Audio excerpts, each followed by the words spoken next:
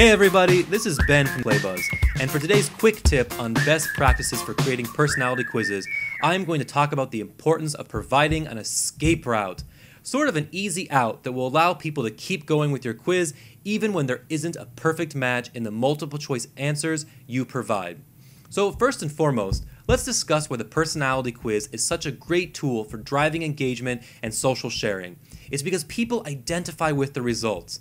There's this experience of discovering new aspects of themselves that they want to tell everyone about. And that's why it's so important when creating a quiz to make sure that there aren't any friction points or dead ends.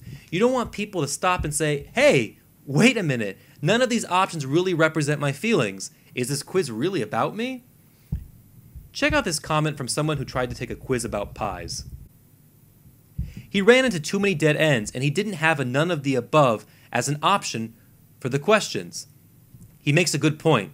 So when you're writing the multiple choice answers for your quiz questions, you want to try and think of all the options possible and list a bunch of them. But you also want to make sure and include what we're calling the escape route, the other option that allows people to move on quickly to the next question.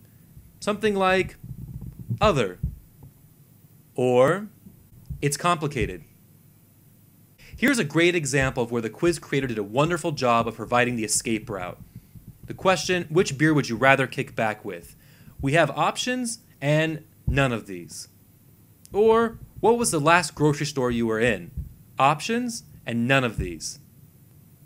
When you give your audience an easy escape route, you'll boost completion rates and you'll increase the chances that your quiz will be shared on social media.